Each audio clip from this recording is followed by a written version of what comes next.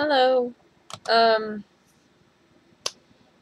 this is just another life update kind of a video. I'm done with finals, so I have my winter break now, which I guess gives me more time to make videos, even though I really don't have a lot to talk about. But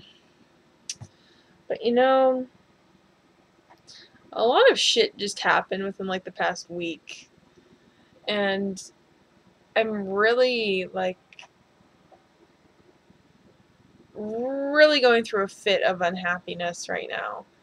Especially today, had a bit of a manic moment. So I'll tell you what happened, and then I'll tell you about. I've kind of rearranged my room a bit today. Um, yeah. So about maybe a week or two ago, my great aunt died, and my dad left for the funeral. And that morning, two of our dogs had gotten in a fight over food, which is really stupid. But it was so early in the morning because the funeral was far away that I just fell back asleep because by the time I woke up and got out to the kitchen, they were already done fighting and blah, blah, blah. Well, he had already left. And I go out to the kitchen, and Kona, the small, I'm sure you've seen her in little other videos. She's the smallest one. I call her Squatty just because her legs are like, eh. Um, she's shorter than the rest of the dachshunds, but her eye was all fucked up. And I don't know if she had like ran outside and got something stuck in it, or it was because they fought. Well, I had to take her to the vet, and then turns out she had like a little ulcer in her eye, so then I had to give her medication, keep a cone on her so she wouldn't rub it, and all this crap. Now, that was a while ago. Yesterday, we had a big ass fucking windstorm. Our power went out twice. Hit the area pretty hard. It's really scary to drive. When the street lights go out, because even though you're supposed to do the four-way stop, people don't really want to fucking do that. Yeah, so I had just spent all day shopping with my aunt, which is something I never get to do, and my dad was home all day. Well, I come home and go in the backyard, and he had left the dogs outside, and I'm really pissed off about this point. And I look outside, and one of our trees was uprooted and had fallen on top of a fence. Not through it, like completely on top of a fence. I don't even know if you'll be able to see the picture. You probably won't. It's really shitty trying to show it to you guys through phone. But, like, I don't know if you guys can see that. Yeah, so that's the stupid tree that fell over. Like, literally, that's the trunk. And the rest of it fell on top of a fence. And the fence where the top of the tree was at had broken, and one of our dogs had gotten through the other side. Well, she couldn't figure out how to get back through to our yard, and I pulled her out, and she ended up limping. So I'm like, fuck, there's something wrong. So of course, this happens right as I get home. Like, literally, walk through the front door, walk to the kitchen, put my shit down, saw the dogs outside, opened the door, saw this, and ran out. Took her to the vet. I thought that her foot was broken, or maybe, like, because she was, like, really whimpering and didn't want to put any pressure on it. I mean, she would put some, but not a whole lot. And so the doctor was, like, messing with her feet, and we had to take x-rays. Well, thankfully, her entire foot wasn't broken, but she had what did he call it, a spinal fracture. So it's not, like, straight across, it's, like, a jar in her pinky toe. So yeah, so her pinky toe is broken. So she's in a splint, and I have to put, like, this little waterproof booty thing on her, which is actually not a booty at all. It's kind of, it's basically a cut-up IV bag to keep water from getting on the cast, because of course if it gets wet then it will like rot and mold and there'll be skin infection and all that nasty stuff, and I don't want to deal with that, especially since I've worked there before and I know what that's like to see that, and it's disgusting. So this happened yesterday. I'm pissed off. I had just gotten home, have to deal with this shit.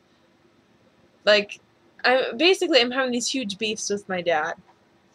Because he's here all day and he can't take a second to look outside to notice this shit happening.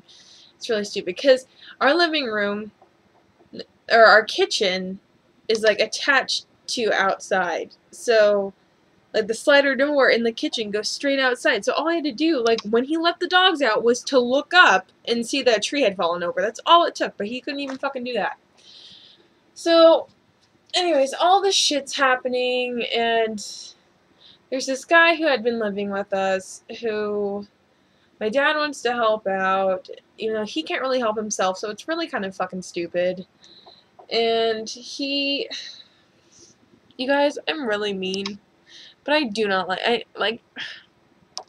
try to give people the benefit of the doubt, but there's some people I just can't fucking stand. And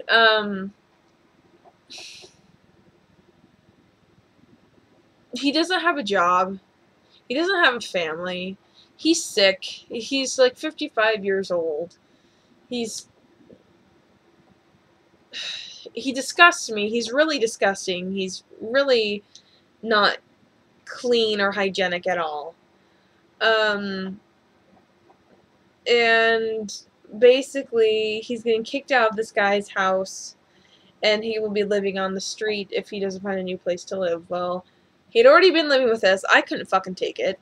Then he left, and now he wants to come back. So I just got this huge beef with my dad about taking him back in, because then nothing will fucking get done here, and I have this entire month off to, yes, a month, to like clean up, because shit really hasn't gotten done since we moved in here in August, and it's just like driving me insane.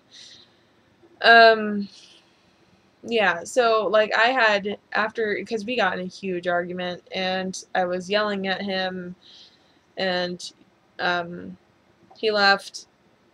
I know it sounds like we're married, but we're not. It's just it's really frustrating because I know that I'm still his kid, but I'm not a kid. Does that make sense? Like, I'm 21 years old. My opinion does fucking matter as much as people don't believe it does. So I hate being treated like, oh, she's my daughter, she doesn't know what the fuck she's talking about, when I actually do, and I can't stand that about my family, because apparently they think I don't have a mind of my own. I digress. So, yeah, I had a really bad, a couple of, well, how long has it been now? Maybe an hour ago, I had a really bad meltdown, and I was crying and screaming, and just, I really, like, went through a really quick, like, drop into depression that I don't want to go there again. Because it's just, like, one thing on top of another, on top of another, on top of another, that people don't get, that I can't take that much by myself and be the only one responsible for it, and it just drives me insane. So, I had my meltdown. It was pretty nasty. Then did a leg workout, took a shower, which is why I look why I do. I know, so pretty. And, now I'm here. And instead of breaking things, I really wanted to break some glass. Oh, that was another thing that happened. So, this is what happened again last night. After I had brought Maddie home with her broken toe, I gave her pain meds at like 9 something, so she could sleep through the night without it being ouchy. Well, when I gave her the pain meds and she was sleeping with me, the thing is, if they don't feel like their foot's hurting, then they get more energized and feel like they can use their foot, and they're not impeded in any way. So I wake up to her kind of being weird and stuff in my bed at like 2 o'clock this morning, because she wouldn't go potty yesterday. She didn't really want to eat, she wouldn't drink water, she didn't want to go potty. So I take her out, 2 o'clock in the morning, she finally goes, and then I bring her back in here, and I had a candle sitting right here, just in case the power went out again in the middle of the night. Well, I accidentally knocked it over, and glass shattered everywhere, which was nice. So then This is at 2 o'clock in the morning. Have to vacuum up the fucking floor at 2 o'clock in the morning. And then this morning, because, I mean, some of the shards were so small, and I ended up cutting my hand. And then, the vacuum I had been using got, like, the big chunks, but it didn't get, like, the itty-bitty chunks because the hose doesn't really work. So then this morning I had to grab the other hose. Well, cut my foot, and then I got in a fight with my dad. So, you know, today was just like, and I just need to start changing. I don't know why I have to do this, but, you know, like, it's like spring cleaning, but it's winter cleaning, and just wanting to reorganize shit because everything has been so chaotic here and just disgusting. But anyways, so, had my meltdown, and I thought, okay, I need to look at this differently. Because all I really do, truly, at my heart, you guys, I am a bit of a pessimist. And I don't know if that's, like, a family thing, that we have a bit of depression, or if that's, like... Since I was little, I've always been, like, the glass half empty sort of a person. I would try to be glass half full, but then I would go back to the glass half empty, you know? Like, I would always have this battle with myself. It's this two stupid little angels on my shoulder, duking it out, swashbuckling. So I thought to myself, I'm like, okay, you know what? There's a better way to think about this. Because I was just ranting to my dad about all the things that we need and don't have. I guess we don't need them, but it would be, I mean, they're just common little stupid things that shouldn't be so hard to get. But work hasn't been so nice to him. So, I mean, like, we don't have curtains. I mean, we've been here for 3 months. We don't have curtains. We don't have shelving. We don't have, I mean, sort of a thing. So, yeah, and I was ranting to him about all that crap. Well, I thought to myself, I'm like, I need to make a list of the things in my life that I do have that I'm thankful for. Because I just need to stop bitching about the things I don't have. So I made a list, and it's my thankful for list. It's really short right now. I'm sure, like, I just wanted to write one sheet because I would elaborate on it and blah, blah, blah. But I'll show you where it's at. Blah, blah, blah, blah, blah. Also, I rearranged my area to be a little bit Christmassy. We have no Christmas anything, Yule stuff out at all. We haven't decorated anything for Christmas in like 3 years. But I'll show you what's over here. So that's my cinnamon candle, and I rearranged all this crap. Those little snowflakes my aunt got me. Some little Christmas gifts that will be going out, except for the one right there on the far... To me, it would be my far right, but it would be that one. And then my little wooden Christmas tree that my aunt also bought me. Then I put the rest of I cleaned my desk up. And then, I don't know if you can see it. No, you can't see them. See those light things up there? Those are the rest of the snowflakes. And then up above my TV on that hook. That got really fuzzy really quick. This guy is like a kind of wreathy thing with bells attached to it. I really like that. I thought that was cute. Yeah, but then the rest of everything else is kind of the same. But anyways, how do I want to do this? I don't even know.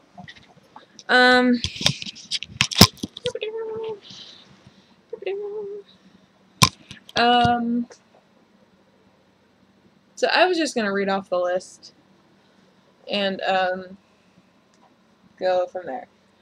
So this is one I don't really think about all that often, but it makes sense that I should. You know, is just being alive, and there are moments where I think a lot of us have a moment, and maybe I just wrote that down because I watched It's a Wonderful Life like 3 times last night. But I don't think about that, really. I don't really think about the gift of living as much as the wonder of, what it's like to die. I don't know. Not like I'm like, oh, death. But it's just something I don't think about. I don't think about, every day's a gift or every breath is a gift. I don't have that mentality, so it's just interesting to think about, I guess. But that's true. I mean, I did not have anything wrong with my lungs. I don't think I have anything wrong with my lungs. I have to think about that for a sec. I just get out of breath really easily, but that's because I'm overweight. The other one I wrote was to be under a roof with a warm bed. I thought about this yesterday because, I mean, I go to school in the city, and there are so many homeless people. It's remarkable. And I was just thinking about having to deal with the wind yesterday and how awful that would have been. Yeah, man, and just sleeping on cold concrete is just it's really sad. There need to be more homeless shelters instead of more Starbucks or more Macy's or more Nordstroms. Like, I don't. It's so stupid to me. I just you go to like parts of Portland where there's the Mission, you see people just lining up to just try to get a bed inside during the night. It's kind of crazy. Aside for being able to eat and drink, and I don't mean alcohol, I'm just talking about in general. I mean, to have a fridge with food, to have a pantry with food, to have having the abilities and capabilities of being able to make food is something I take for granted all the time. Yeah, I've never been in a situation where that's been out of reach. Yeah, so that's another thing that's really sad to think about, people who don't have that.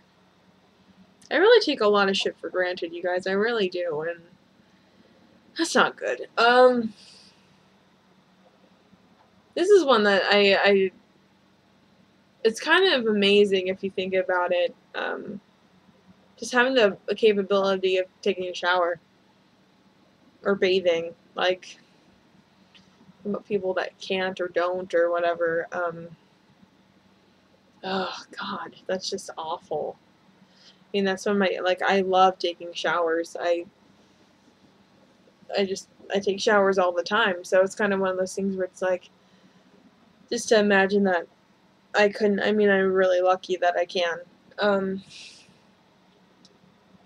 I hope that I have insurance, in case shit happens or if I get hurt or whatever, because that's happened multiple times already. And have ways to figure out what's wrong, and then to think about people who can't. They don't have the means to figure out what's wrong, and they have to live with whatever's wrong with them for the rest of their life. It's no bueno. Then the next one I wrote was my dad. Now, I get in beefs with I keep using the word beef, sorry. Like, that's just been my term of, like, the month, beef. Getting a beef with somebody. We get in arguments and fights and quarrels and miscommunication all the time.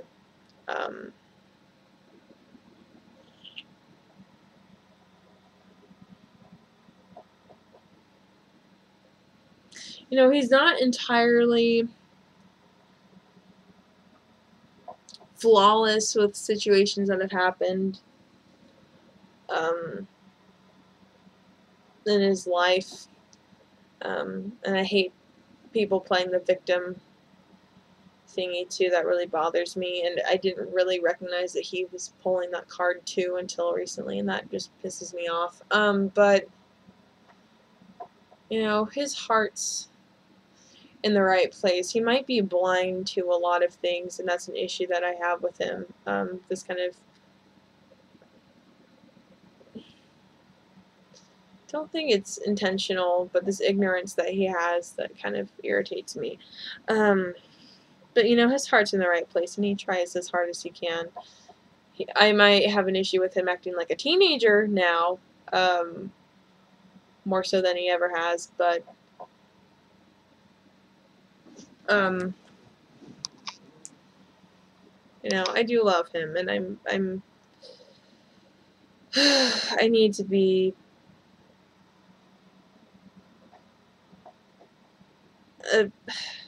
I need to stop giving him so much crap. I do. Um, yeah, I just do. I'm it's hard. I can't really extrapolate on what I'm trying to say. I think you guys can kind of understand what I'm saying.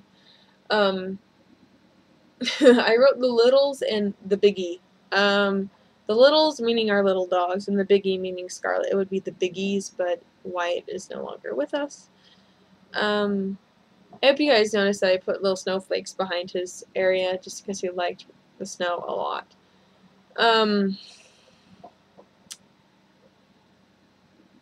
This Christmas is gonna suck without him now that I'm thinking about it. But you know, I've always been an animal person since I was like itty bitty, teeny weeny little child. And I think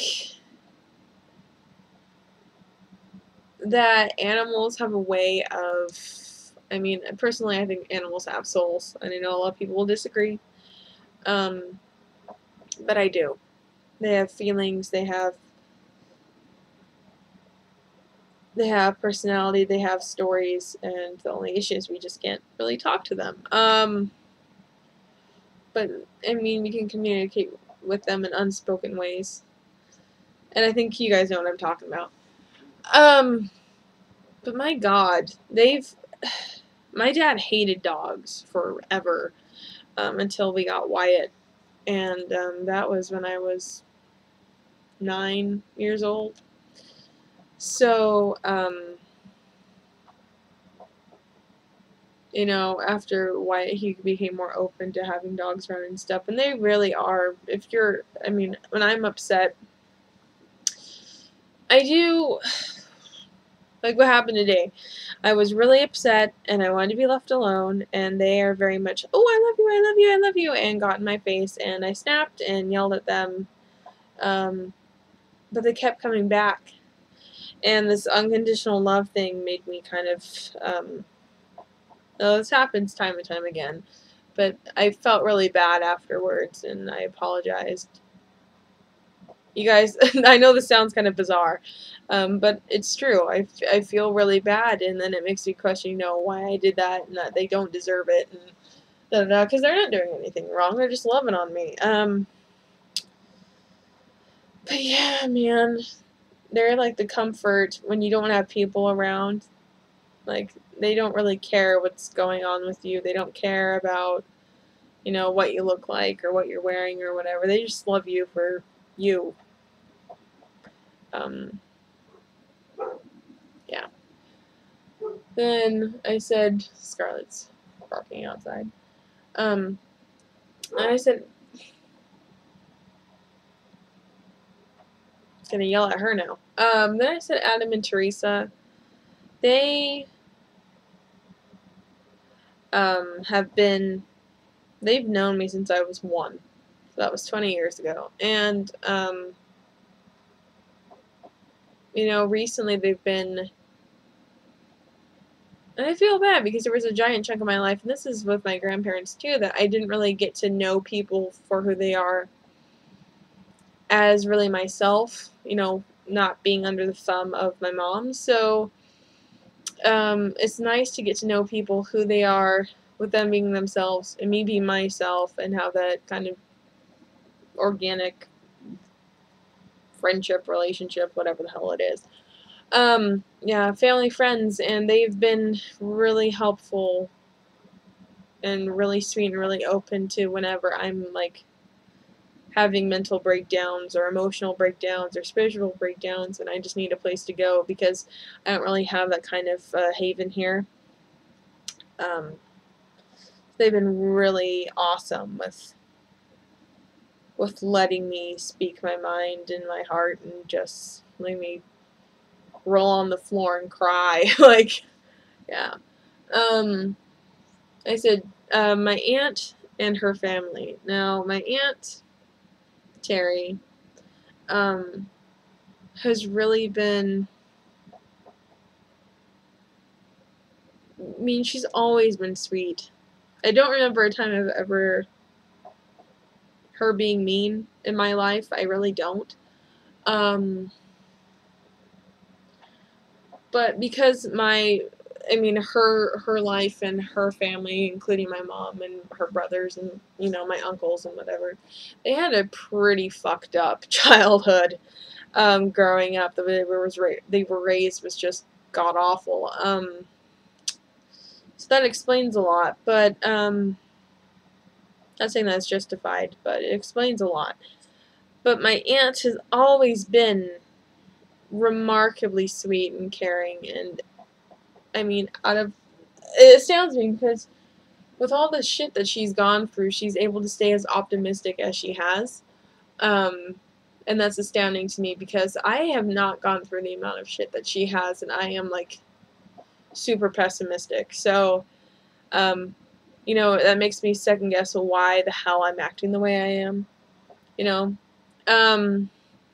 But, recently she's been, and I feel really bad because I come over to her house and I end up staying hours and hours past her bedtime because she has to wake up early with her kids, just talking about the shit of our lives. And, but it's nice because she's willing to listen and she gives, open-hearted answers and advice, that I really do need to hear.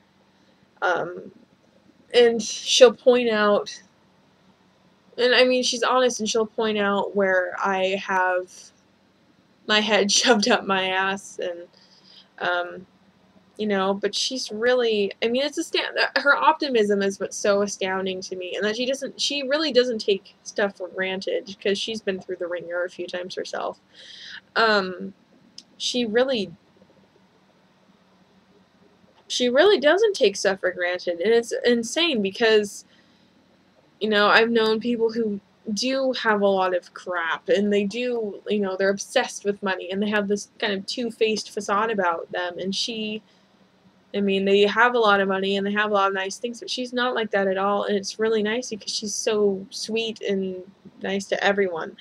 And so are her kids, and so is my uncle, like, it's just nice to have this kind of optimistic family living amongst a sea of shit. Then, my grandma and grandpa up north, they just keep it real, they keep it honest, and they're there to listen. It's kind of a weird relationship that I have with them because it's so fresh and new, but I'm just happy that I've had the opportunity now to, again, like I said, not be under the thumb of a parent and get to know them as myself and as themselves, and just kind of create this organic bond that we never had before.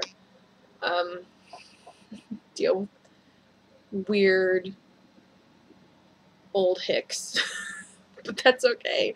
Then I said for my closest friends, Kelsey's the first one I wrote down on that list. My God. I'm sorry, you guys. This is going to be like an hour-long video.